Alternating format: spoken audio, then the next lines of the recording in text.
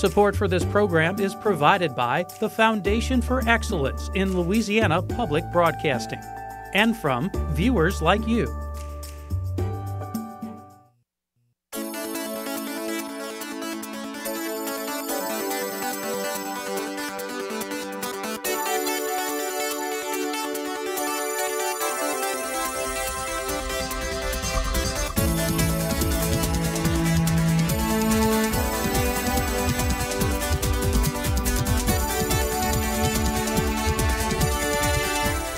Good evening and welcome to Louisiana Public Square. I'm Beth Courtney, President of LPB.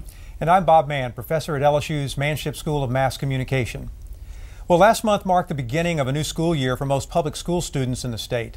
For several parishes in South Louisiana, though, record floods delayed the start of classes until early September. As teachers in those areas return to the classroom, they'll be facing more challenges than damaged supplies and displaced students. You know, Bob, when it comes to public education in Louisiana, terms like unsatisfactory and unacceptable aren't just found on report cards. One national survey this year gave the entire state system a D+ for overall performance. Another recent education survey ranked Louisiana worst in the country. But are these assessments justified? Over the next hour, we'll hear from educators, students, administrators, and policymakers about the state of the state's education system. We'll explore new federal legislation and highlight stories of success in areas that still need improvement as we formulate our own grade, pass or fail. Midway Pre-K-3 is a learning community that provides extraordinary teaching to extraordinary students. These third graders at Midway Pre-K-3 in Shreveport are reciting the school's creed. It's a pledge to succeed that each student in the school began learning 3 years ago, and one they've been keeping. This school, like many other schools in our system, saw many years of academic low performing, but within the transformation zone, we established new leadership. We hired every teacher, every support person in this school, and because of that effort and the hard work that's gone in, we've seen this school transform itself to not only coming out of academically failing status, but to be identified as a Louisiana top gain school. Dr. Theodis Goree is superintendent of schools in Caddo Parish. Goree took the position in 2013. Within 1 year, he instituted a plan to reimagine the schools in the district. It placed priority on chronically low-performing schools by placing them in transformation zones. We started with 10 schools, and we did see over the first year, we saw 3 of those schools exit the failing status. We saw one school also be labeled as a Louisiana top gain school. Not only did 3 schools come out, we saw some 60% of those schools showed measurable increases in their performance. 67% of Caddo Parish students come from poor households. The district began providing wraparound dental and medical services to better prepare them for learning. Inside the classroom, Goree instituted something he calls tie-breaking skills. Those things that are as simple as saying yes sir and yes ma'am, saying thank you when something's given to you. These are skills that I truly believe many of our students from poverty situations are not learning at home. The move transformed failing schools like Fair Park High. The state was prepared to shut it down when Goree arrived.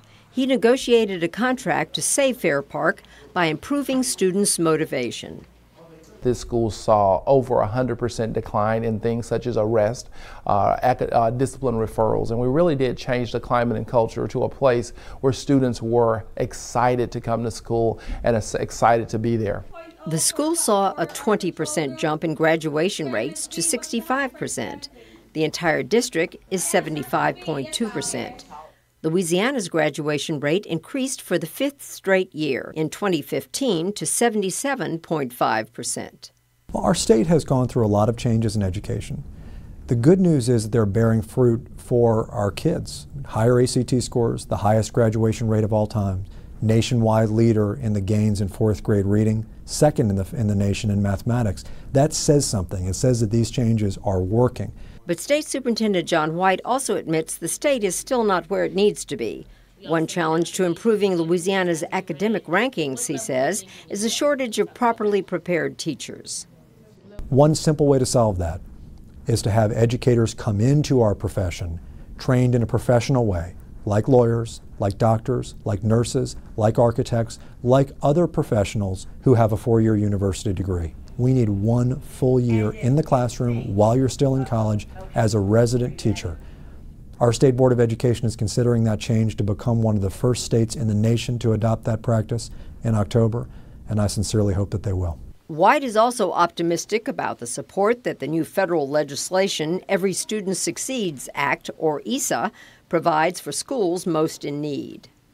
The federal law gives resources to schools that serve large numbers of low-income students. It is a way of trying to create an equitable opportunity for kids, even though they may come in behind or have struggles at home. Superintendent White has been holding public hearings as part of a year-long review of education policies prompted by ESA. Governor Edwards, who differs with White on key education issues, created his own 15-member ESA review panel. The makeup of the group gives Bridget Nealon with the Louisiana Association of Business and Industry pause. Clearly, the appointees do not include any of the representatives of the education reform movement. Nealon supports the state's current accountability system and appreciates efforts to tweak it, but she questions the need for a separate council to examine it. We already have a state accountability commission which has fair representation from parents, business unions, school boards, special education advocates, and that is an advisory commission to the State Board of Education, and that's the proper place for recommendations. Nealon notes the state education department's review is already yielding results. Some people have concerns about testing, and the State Department's been reviewing tests, and they've identified about 38% fewer tests in the high schools. For too long, I think our legislators have heard one voice, and that is the voice of business and of those who are in the corner of the reform movements. Our teachers haven't been in that corner.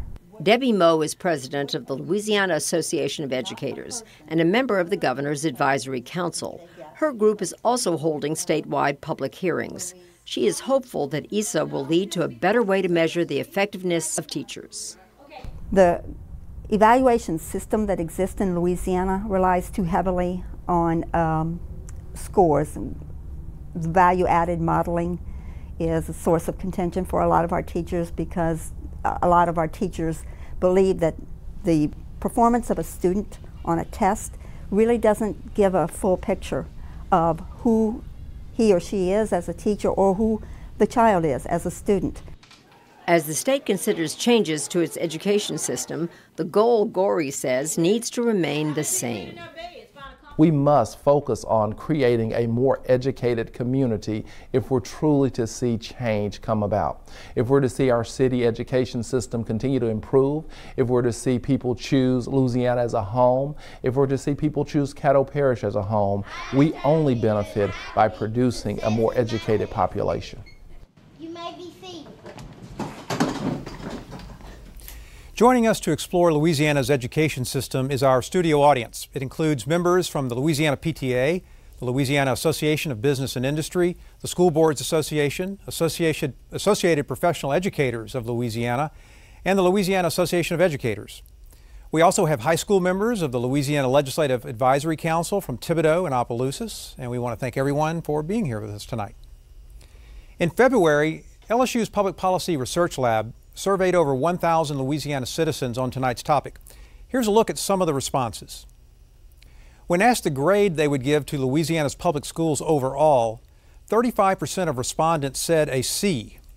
An equal percentage of those surveyed, 22%, give the system either a B or a D.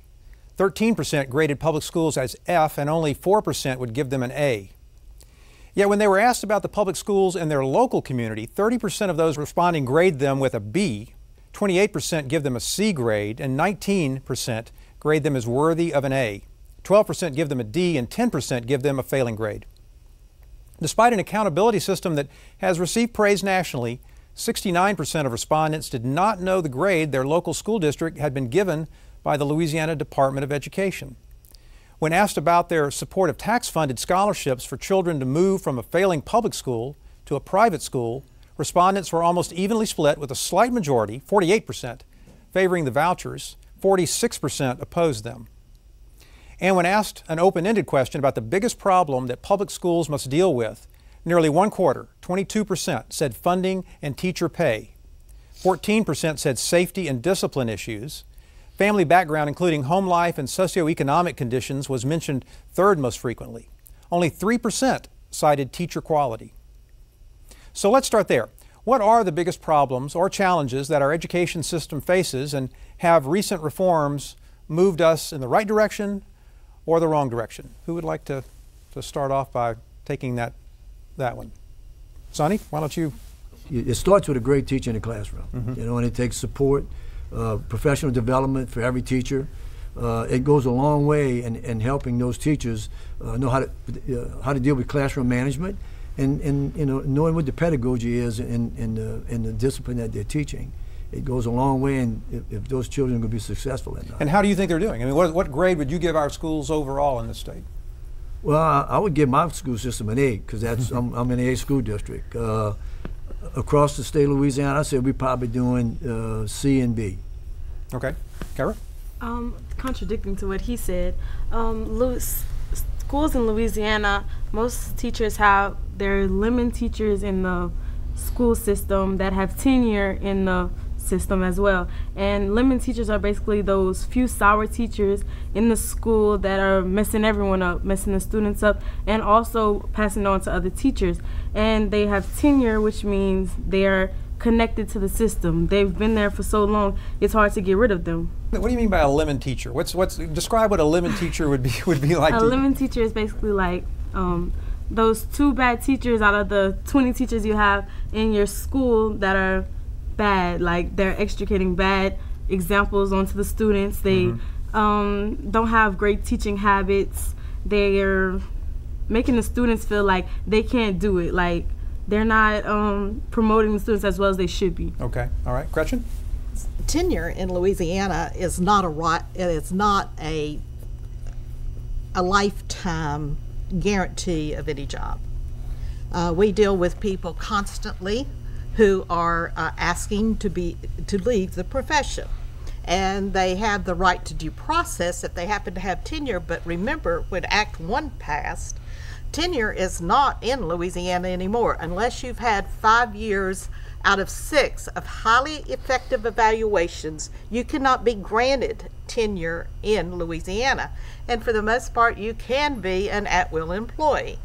And I believe that most administrators now recognize that, and we work on a constant basis with administrators and on improvement plans or helping people try to improve. And if they can't improve, then the administrators will move them out of the system. Bruce?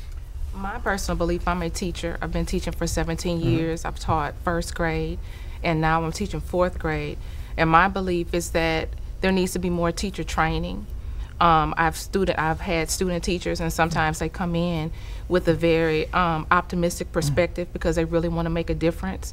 But then there's not enough mentoring programs in the system to make sure they have the support they need, so that way once they do graduate from college, they have that in the schools. So if they do run across issues that maybe they're not accustomed to dealing with because they did not have that background experience in college, there's programs to help pick them up, so that way they can have what they need, so they can endure the obstacles that they face in their particular public school. And for teachers that she's speaking of that are the sour teachers, I think in those particular cases, I think administrators need to get with those particular educators and find out what their issues are, to figure out, you know, what kinds of things that principal can do for that teacher to try to help build that teacher up so she can support the students like they deserve to be supported. So our survey said that people do not generally think teachers are the problem in our education system. They're not crazy about it, but they don't think teachers are the problem. So what do you think is our problem? Keith? Well, I wanted to speak positively on 2 points first. I wanted to say, especially with what they pay us as teachers, and it's been about 5 years since I've been outside the classroom, it's a mission field. You're there for kids. If someone isn't there for kids and self-sacrificing, no matter where they're teaching, they're not going to be there for long. But I also wanted to speak, because we're sitting here trying to find these problems, I was born and raised outside of New Iberia, Louisiana, and I can tell you the things that I learned in high school, we got through probably about 8 or 9 weeks of chemistry. And as a chemistry teacher, you know, years later in Louisiana in a rural district in Livingston Parish, we got through 18 weeks of it. And we taught so much more what we're teaching kids and what kids are learning. Let's never lose sight of the fact that education today is miles ahead of where it was 10 and 20 years ago. Oh, yeah. Yeah, Brian. One of the big issues is that there are too many issues. We are focusing on several different types of reform and too many things that are going into that. And it's really hard as a system to put things into place and to focus on one thing, because every time you turn around, it's Jumpstart, or it's ESSA, or it's this, or it's that. And as teachers and as professionals, as students, when you're talking about new standards and now Louisiana standards from Common Core standards, and then moving forward with all of the things that are being pushed as reform and as initiatives, it's really difficult to put all of that in a priority and in the proper perspective so that everybody can be moving forward in the right direction. And for some districts, things are in better places so they can move forward. For other districts, there's so much that has to be addressed that you can't address it all at one time, but they're required to do that. So if we could cut back on all of the things that have to be done and let us focus on teaching students to get them prepared for where we need to be, life could be a lot better in Louisiana as it would be throughout the nation. So we're giving these, we're giving the school systems, we're giving everybody a grade. Everybody from the students to the teachers to the schools. Or is that a good thing to be grading schools and giving these schools a letter grade, Gretchen? I don't believe it is. Why is that? And here's why I don't believe it is. Because of the way the accountability system works in Louisiana, it gives very little thought to things like growth. So if I'm teaching in a system and I have a school that has a lot of students who really need to catch up on things, I should be looking at how much we're growing those students. You have to take students from where you get them and then try to move them forward. I can't take a student who comes in at 2nd grade level and overnight make them read on the 8th grade level. I need to take that student from where they are and move them forward. And we don't give credit like we need to for growth. So you may give my school an F while my school may have moved kids along the line. So that's very good. Yeah. I want to get Arthur or Joe, would you like to maybe, you might have a different perspective on that. I've listened to a lot of very good comments, and I really enjoyed Kyra's comment about the lemon teacher. Mm-hmm. But the side of it that we see from business, the side of it that I see from interviewing countless numbers of people looking for employment that are unemployable to a point. And when I say unemployable, you have to have something just like this lady talked about, having someone, you have to start with what you get. And I think that preparation is very, very important. Before the child gets to school, gets to go to school, they should be prepared by their parents.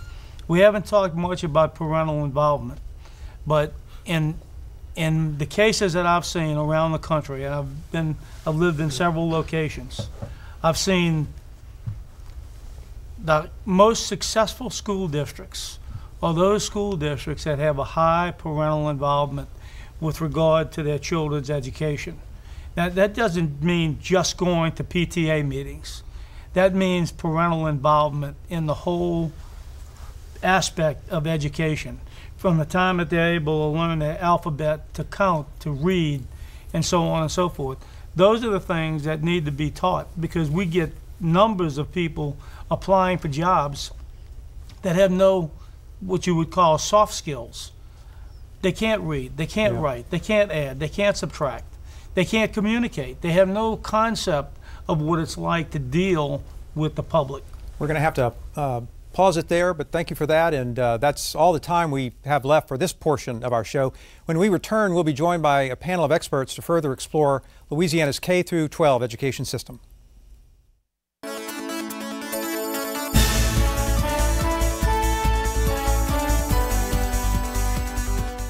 Welcome back to Louisiana Public Square.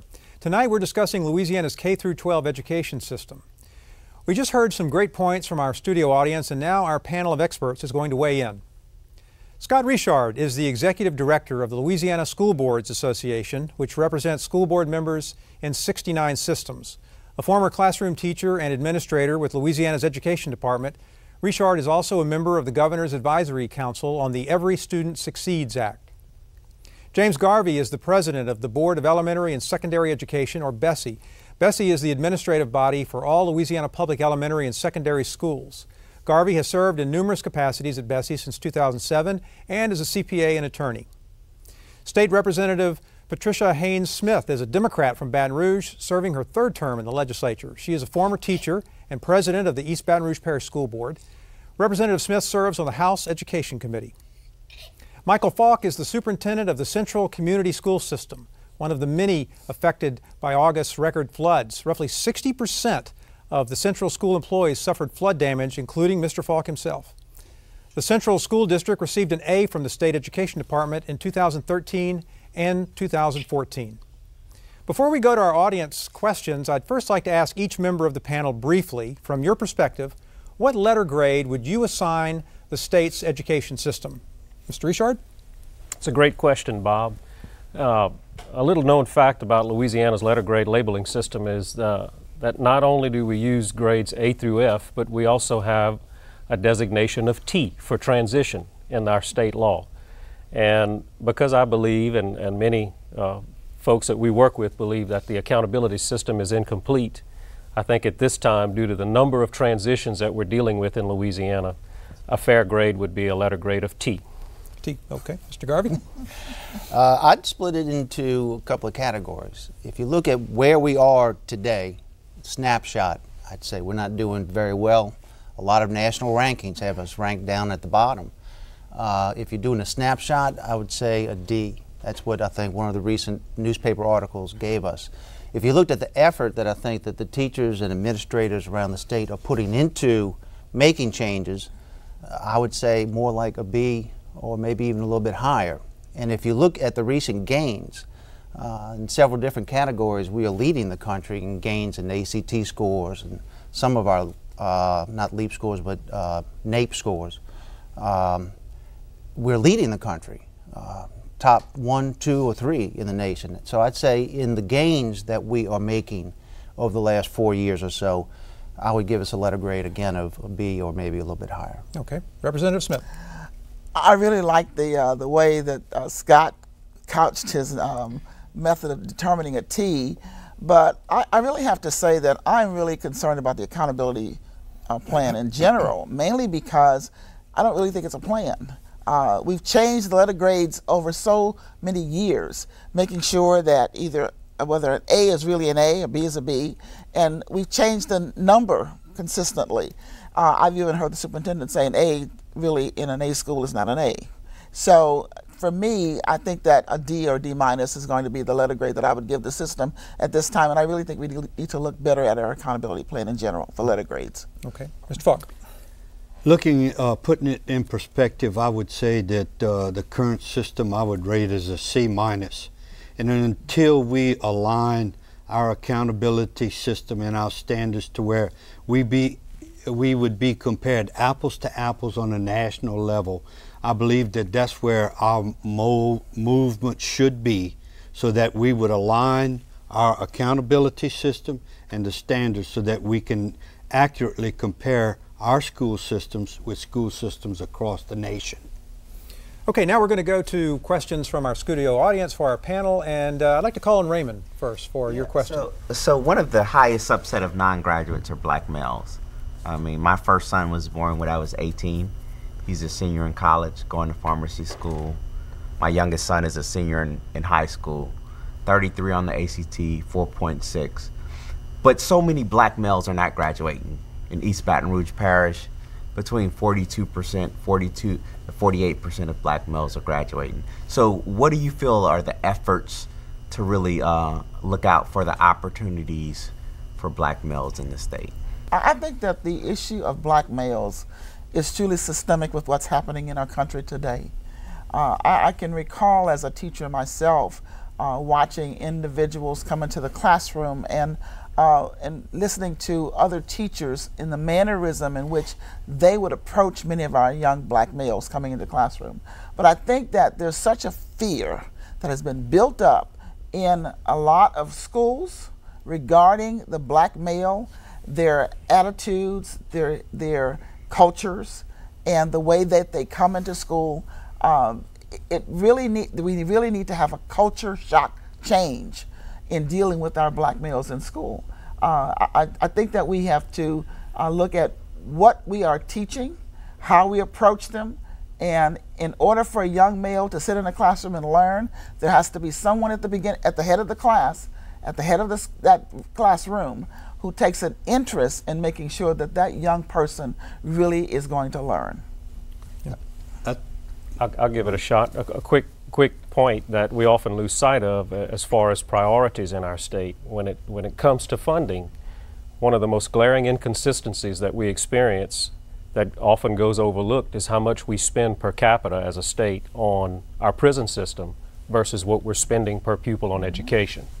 And I think until we can better align how we spend dollars as far as educating our youth, especially in the early grades in pre-K, and refocus that priority, that would be, we're going to still experience the problems that we're experiencing with at-risk students, especially black males. And I think one of the important things has to deal with relationships and the way that you speak to people and the way you try to work with people.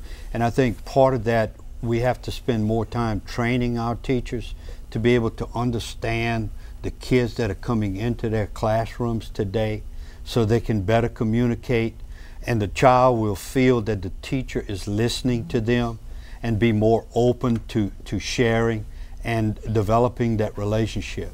And then I think an important part is reaching males and females at an earlier age and begin to guide them along a path that you can show them they can be a productive citizen in society and what they need to have to get to that point.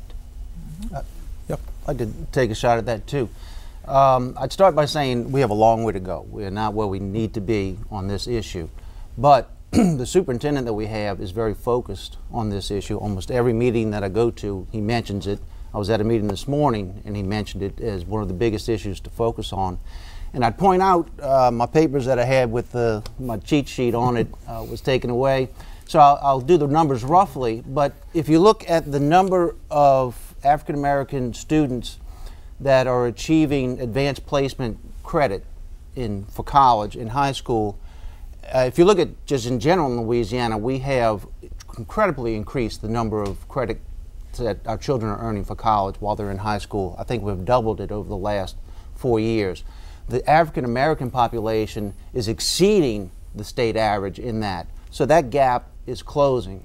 And if you look at the college attendance rate, the rate of African Americans and children in Louisiana on average that are going to college as opposed to 4 years ago, that rate has gone through the roof too. I think it's one of the highest improvement rates in the country.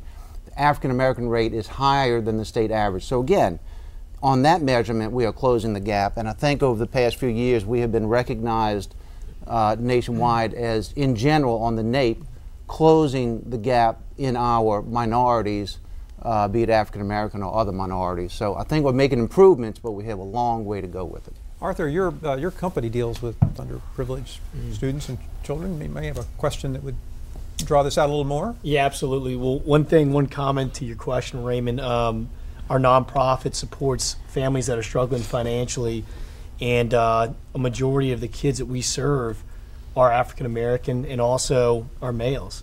So I think, fortunately, in our state, there are some initiatives right now that have either been taken or are about to be taken that are going to give that hand up to those young men that really just want a chance. That's all they want. And my question to y'all really stems from that. You have so many kids that are in failing schools, and so many kids, especially in poverty, that find themselves in such tough academic situations, not including all the other, challenges that they face on a daily basis. What are we doing to address those failing schools, but specifically, what are we doing to help kids that are in poverty, that are coming from those broken homes and situations, to mobilize them, to get them beyond where they're at now in that cycle of poverty. I think I served as superintendent in the Delta region in Northeast Louisiana, which is one of the poorest regions in the state, and they have the third poorest county in the nation. And I think one of the things that we have to look is adequate resources to be able to provide, to educate children and get them to a level. What does it take in the form of adequate resources to drive a performance level? And I think you'd find that children in poverty, the higher the percentage of poverty, the more influx that you have to have of resources, because they come to school deprived, they do not have the resources at home. Many times the parents can't be involved because they're just trying to keep their heads above water. So I think once you determine what does it cost adequately to give that child the resources they need to attain a certain level of education, I think you can make a big difference. Who else wants to get in on this? Sure, I'll take a shot at it. It's a complicated question and deserves an in-depth answer that I don't know we have enough time on this show to talk about. But in general, we all know what works to help kids that are at risk. We know that the earlier you reach at-risk students with a high-quality education, the better chance you give them to be college and career ready. We mentioned misalignment or a lack of alignment earlier in some of the earlier comments in the program. Our state has moved from initiative to initiative to initiative, but all at the same time knowing exactly what works. High-quality pre-K, especially for at-risk students. We have to start earlier. We have to dedicate our resources to starting earlier. And I would also say that the whole reform movement, or so-called reform movement in Louisiana, has really worked to pit business and industry and other stakeholders against traditional education with the use of letter grades, so to speak, in some ways.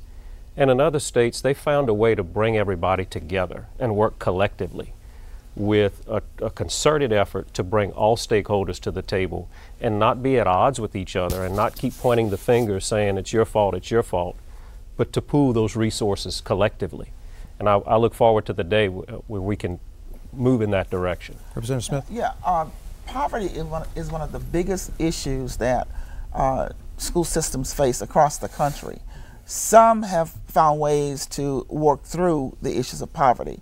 Louisiana has not yet gotten there. And I say that because you can't just deal with poverty in the school system. You have to look at the holistic piece of where that child comes from, the family aspect, the environment that they're living in, what are the city services that they're receiving in the area where they live in. You know, if you don't look at it from that whole piece of the child, education won't solve poverty. It will not solve it at all, because you can educate that child, but they go back to the same environment that they come from to get to school. So it's going to take not only the educational piece, but your city resources, as Superintendent Falk has said. All the resources that you need to make that child be whole have to be put together in order for them to be looked at being able to come out of poverty. As you know, giving parents choice through your company so that if a school is not working for them, they can choose another school, is just a piece of it. And as Scott mentioned, sometimes that pits some people against other people or some groups against other groups. But something we're doing that I think is bringing all of the groups together is an issue that really affects this. If you look at low-performing schools, one of the statistics that you see that stands out is that brand new teachers tend to get put into those schools.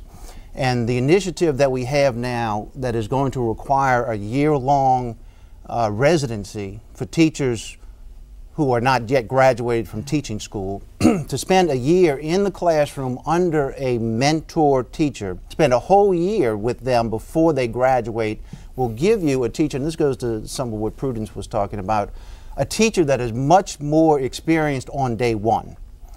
And when you're dealing with failing schools that have an outsized number of brand new teachers, 1, 2, or 3 years old, I think that this will make a tremendous difference in those schools. Does the every student, every child, every student succeeds act, right? What does it do to address this issue? There's a part of the program that allows for specifics on teacher preparation and teacher preparation programs, and each state, I believe, has to submit a plan in regard to that, and then if their plan is approved, then I believe the U.S. Department of Education will funnel some money through its funding so that the state can address that initiative. Okay. Yep. ESA is very important, I would say, to the initiative that I mentioned a minute ago with the one-year residency, because as Superintendent Falk mentioned, there is some extra money in that recently passed ESSA legislation that will help pay for some of the extra costs to get this residency done. Okay. And the issue there is going to be beginning the program, but sustaining it so that we can have that feeder program continuous, and it's just not a short-term fix, but a long-term. Okay. So I want to turn to Joe and Peggy over here, because they're very involved with the PTA, and parents are a big part of this. Major. I suspect you have a question that aims at that. Well, they have the Family Engagement Act right now. It's trying to get the families more involved with the students in the school systems.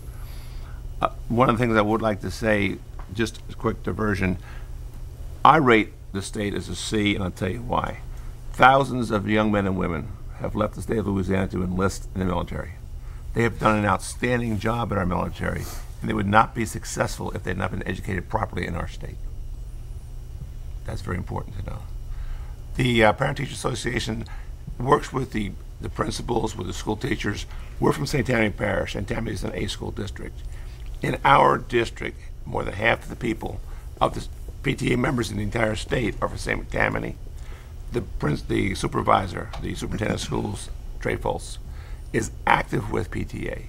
He sits in PTA board meetings, and he promotes PTA and parent involvement. So you go to basketball games, football games, school nights, the PTA is there to help. We want to get people involved. So how do we get parents more involved? Yep. Well, I would say, as Joe was saying, St. Tammany, in my opinion, is a shining example of getting parents involved in their schools. And I've seen a lot of different parishes across the state, and none of them, and I'm sure that there are some other ones out there that are as good as St. Tammany, but none that I have seen yet so far. And it comes from the top with Trey Foltz pushing to have his schools make parents feel welcome on the campuses. How to replicate Trey Foltz in St. Tammany, I'm not sure, but I would say looking to them as an example would be a good way to start. But I don't think there's a one-size-that-fits-all for every school district, because you have a lot of school districts where parents work 2, 3, 4 jobs trying to make ends meet and would never have an opportunity to get to a PTA meeting. Some can't even make parent-teacher meetings just during the daytime because they don't have that ability to take off from work. So there's got to be some creative way of being able to engage those parents as well in the school. And of course, making the school, all school districts should be making their parents welcome to come to the schools no matter where they are. But most importantly, you've got to look at how do you engage those working parents that are really struggling to make sure there's food on their table for their kids to eat. And it doesn't always work. Have that issue in your school system? Well, we're the newest school system in the state. You know, we started our 10th year, and the reason why we've been successful and we've been able to perform at high levels is because of the engagement of our parents and the quality classroom teachers, the teachers that we have in every room. And as others have mentioned, it's the way a parent feels received at the school that sets the stage. The other thing, and you may think that it's not important, but the appearance of the school from the outside, it has to be very appealing, it has to be neat, it has to be attractive. And then the feeling of parents that their child is safe at the school. When you get those things, a combination of those things, then the parents feel like, this is a place I want my child to be, I want to be involved with my child. Yep. If I could just recap what I said before and twist it just a little bit. I think, as Superintendent Falk was saying, it starts with the attitude of the administration of wanting to have the parents come in and making it known in the community that the administration wants the parents to come in. I've seen some districts where the leadership really doesn't see the benefits of having the parents come in, and maybe the department could lead this by doing a study that documents how with more parental involvement you get better grades from your students. And if we can prove it, I think we could swing some of the administrators around the state over to believing the thought that getting more parents involved really helps with the production from the students. Mr. Richard. It's a key component of any school's success. We live in a very diverse state. What works in St. Tammany, as Representative Smith said, may not work in some other districts. And we have to be cognizant of that. And we've gone the full spectrum over the years as far as parenting centers located on our school campuses to programs that work with parents to help them be parents. And there are dollars dedicated in the new ESSA Act to encourage more parental involvement, and we hope to be a part of crafting what that looks like as stakeholders moving forward as our state plan is drafted. Hollis? Sure. I'm in West Feliciana Parish, superintendent there. One of the key successes, and you guys have all touched on it, whether it be high expectations and relationships with the four pieces of this. It's just like your chair. Your chair is very strong because all four legs have to work. You have to have parent involvement. You have to have students who will live up to high expectations. You have to have employees who live up to high expectations. And your community has to allocate resources to make that work. If any of those pieces are weak, then you begin to struggle. But bigger than that, that may be something that is sort of a one-size-fits-all, because it doesn't matter if you're in East Baton Rouge Parish, in West Feliciana, or St. Tammany. If we're going to be more competitive as a state, if we want to compete with everyone, why don't we start off by universal pre-K across the state? And that's a huge amount of money. But I sit in a parish that seats Angola. And my question to community and everyone who's passionate about improving education, why are we spending so many dollars at Angola? And you can come down to my schools and see my pre-K program. If you want to see what bridges the gap to bring parents in, no matter what resources they have, if I can get students who become successful as they walk into kindergarten, I'm going to have success. We were second in ACT this year.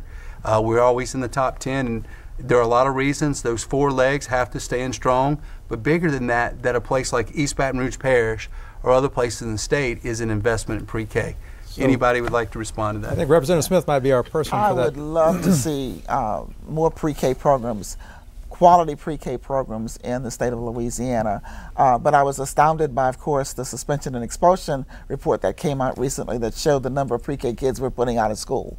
That's really not a good example for our pre-K program. So I think that the state would able to get the dollars to be able to invest into pre-K, because it's not a part of our formula, and being able to find those dollars and sustain the dollars. It cannot be something, as we're doing right now, band-aiding our pre-K programs with federal dollars from here and federal dollars from there, or the little bit of state money that we put in. It has to be a sustainable means of financing, and I believe that we're trying to work on some things to look at that for next funding cycle. Alex? Absolutely. I'd like to begin by first saying that I really commend our schools and our teachers overall. They do an amazing job because they meet students where they are. Not necessarily where we want them to be, but they meet students where they are, and then they have a difficult task in getting them across the line. My question is, and I appreciate that point about the four stools, because there's one critical component we touched on earlier, our teachers and support staff. My question is, what percentage of the budget do we dedicate towards professional development to help stand up our teachers who are doing well, and for those who are struggling to help stand them up?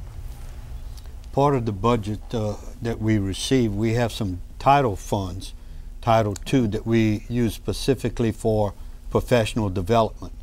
And depending on the financial situation in each district, you find that a lot of the successful districts focus a lot on staff development, not only with teachers, but the paraprofessionals, because they work in the classroom. And then as you choose initiatives, you choose those that are proven to be successful, and then you give your staff the resources that they need to have to be successful. And we try to involve our teachers in the programs, because what happens is if you do something from the top down, you don't have to buy in. That's right. So we have leadership teams at each school. We do professional learning communities. We have their involvement so they can help decide the course. Chauncey? So it was mentioned earlier very briefly about school choice and that being one of our reform efforts in Louisiana. And I wanted to kind of ask you all, how is our voucher system and our charter school system and that movement towards charter schools and providing choice helping out those schools that we've deemed as failing and we're allowing the students to move from? How is that system helping those schools that are still there and those students that are still in the schools that aren't doing very well? Because it seems like we're disinvesting and we're providing other opportunities for some students, but then you have a large population of students who are still in those schools and who are oftentimes low income and are lacking resources, and those are being pulled out of their schools. So what are we doing for them? I'll give it a shot. It's an excellent question because the jury is somewhat still out. You can't force a parent to send their child to a particular school. And we find that even though choice is offered in many of our districts that have low-performing schools, it's that community school, it's that neighborhood school that they believe in. And that's why in the earlier segment we talked about the validity of letter grades, and is it really a true measure of what the school is doing and how successful the school is or not successful. So it's a difficult question, and I think where we are now is you have such an adverse relationship because we're all struggling for the same dollar to educate that student. And you may have a voucher school that may not be educating students better than the community school that's in that neighborhood, and a charter school around the corner that's also in the same boat. And in some places it's working better than others. And I think there needs to be more effort put into that measure of truly assessing to find out the answer to your question. Mr. Garvey?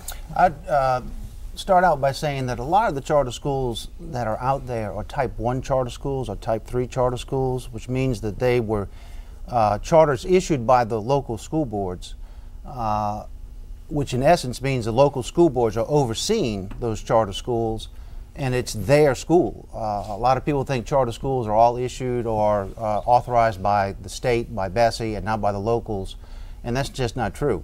To the extent that the locals are authorizing these, I would assume that they are authorizing them because they think it will improve their whole school system, which would include the schools that are not charters but are in that school district.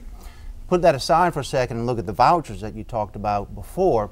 If a school is not working for a child and that child's parents decide that they would be better off in a voucher receiving school, then I think that taking that child who doesn't fit well in that school out of that school probably helps the teachers that are remaining in that school because they have a higher percentage of students who think that school fits for them. So if you take something out that doesn't fit, I think that helps the people that are remaining in the school. But to your point about it taking dollars out of the school system, if you look at the number of students that are in vouchers or that are taking vouchers, it's 8,000, 9,000, 10,000, and that has grown from 0 over the last, let's say, 10 years. If you look at the number of students in Louisiana in public schools over the last 10 years, it has grown by more like 50,000. So the state is sending 40,000 more students worth of dollars to the locals, more than what it has put into the voucher system. So we have put more money into the locals than we have removed from vouchers. So I don't think it's hurting the local schools. Just a quick follow-up. I think Mr. Garvey, I would have to respectfully disagree with Mr. Garvey's assessment of the number of charter schools and the type charter schools in Louisiana. The vast majority were approved by BESE and are in the recovery school district and not by local school boards. We encourage our local school boards to to look at that option if it's something that they feel is best, but the vast majority are in Recovery School District and not doing too well. Agree that a lot of them, I don't know if you'd say the vast majority, but a lot of them are currently, as of today, are in the Recovery School District, but legislation was passed on the last legislative session that takes all the ones in Orleans Parish, which are the vast majority. I think there's 50 charter schools in Orleans Parish, type 5s, that are authorized by BESE. There's maybe another 10 type 5s across the state, maybe 15. So 50 of the 75. 20 type 2s that are authorized by BESE or more. Those are all going back to the Orleans Parish School Board within the next, I think it's mandated within the next 2 years now. It was 3 years when the legislation was passed almost a year ago. So those 50 will be under local control and local governance. East Baton Rouge Parish started the first charter schools under their purview, and they've been successful. Those charters that they have with a local school district generally are doing well. The issues that I see with charters is the unlevel playing field. You mentioned replicating. The charter started out to be an experiment. We had a very healthy discussion during this last session about whether or not it really was to be an experiment. An experiment meaning you replicate what's good going on in the charter and you move it to an actual traditional school. That has never happened in this state.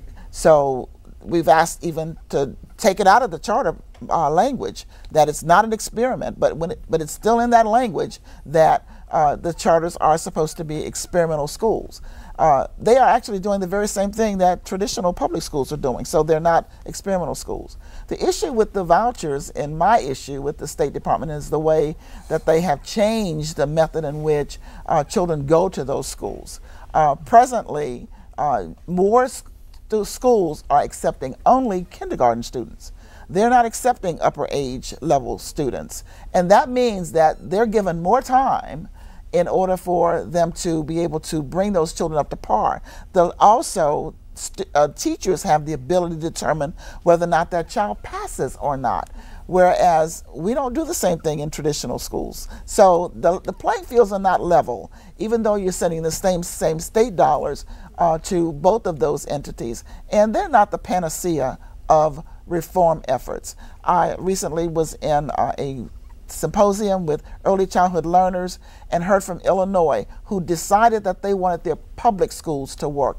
And they've done a complete turnaround of all their public schools by initiating all reforms, but they have no charters or vouchers. And they've even moved their scores up in the national level. So you can do it. You just it takes a concerted effort to do it. Okay, so we've only got 2 minutes left, so I want to go. We can't end this evening without at least getting one question from a student. So Kira, you wanna take it? Mine's is more of a comment, not a question. I go to a mom and pop charter school. We were the only charter school for 2 years in St. Landry Parish or Lafayette Parish, and now there are 2 more charter schools in Lafayette Parish, and one of them is a failing school. My school is a top gain school, and we also have dual enrollment programs. I feel as if dual enrollment programs help children want to succeed more because they have a better chance of going to college or picking up a trade where they can actually make money. And I feel as if Louisiana, we have the biggest achievement standards, but we have the biggest achievement gap, and they're being raised every year. How do students actually close that gap whenever the achievements are growing each year? It's difficult for the students, but it's also difficult for the schools, the individual schools. When you change every year the requirements, you can't ever wrap your hands around what's expected and be able to plan. Now, you mentioned dual enrollment, and for a period of time the state focus was on dual enrollment courses and the reimbursement for dual enrollment. That shifted now to where more weight is placed on the advanced placement. Right. And yes, we're making gains with advanced placement, but we must not forget about the students who want to access the dual enrollment, help them prepare for a trade by going to ABC and these trade facilities. You have that part of your student body that also needs that extra education and preparation. Our time is up, so we need to kind of wrap it up. So I'm going to give everybody a chance to just a very brief final remark. So we'll start here on me and Mr. Richard. Thank you, Bob, and thank you, LPB, for having this program. It's one that we hopefully will revisit because it warrants so much more discussion, and we appreciate y'all having us tonight. Thank you. Mr. Garvey? I'd use my wrap-up to address the please. last question. As I mentioned earlier, the focus that we have been putting on advanced placement courses over the last few years has increased the number of high school students that are getting college credit across Louisiana, but the gains in the minority population has been just about double what the gains have been statewide on average. So I think we're helping the population you were talking about with that. And to go to what Superintendent Folk was talking about dual enrollment in general, not just advanced placement, we are putting, in the last couple of years, we have put more emphasis on the dual enrollment, giving more credit in the school letter grades to students who are doing dual enrollment, trying to get it even with AP, advanced placement. We're not quite there yet, but I think we're moving in that direction, so I think that will help. Representative Smith? Yes, this is a conversation that needs to happen at every single dinner table, breakfast table, wherever you are, because the only way for this state to be the great state it can be is through improving its educational system. And we can't do it without the resources, so we need the community, we need the business community, everyone pulling together in order to make, whether it's a traditional public school, whether it's a charter school, it's important that those individuals realize that the only way that we can be better is to have a great group of individuals who are educated through our systems. Mr. Falk, you have the final word. I've been in education 46 years in this state. I've seen a lot of good things and bad things. I think we do have room for improvement, but I think until we all work together and pull the wagon in the same direction, we're not going to get where our kids and our teachers where they need to be, and we won't make this state the great state it can be. Okay, thank you. Well, we've run out of time for our question and answer segment. We'd like to thank our panelists, Mr. Garvey, Mr. Richard, Representative Smith, and Superintendent Falk for their insight on this month's topic. When we come back, we'll have a few closing comments.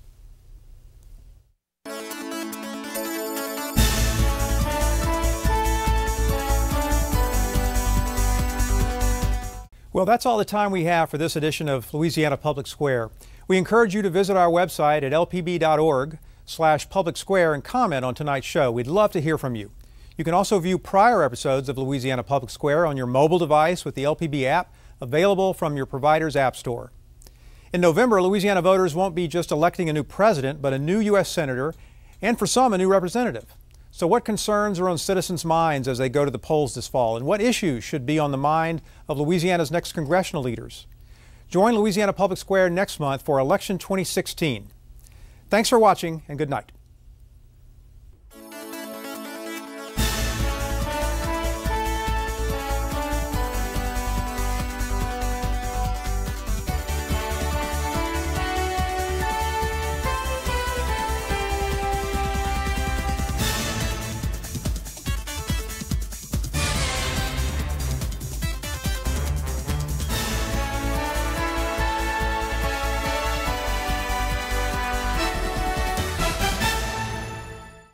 For a copy of this program, call 1-800-973-7246 or go online to www.lpb.org.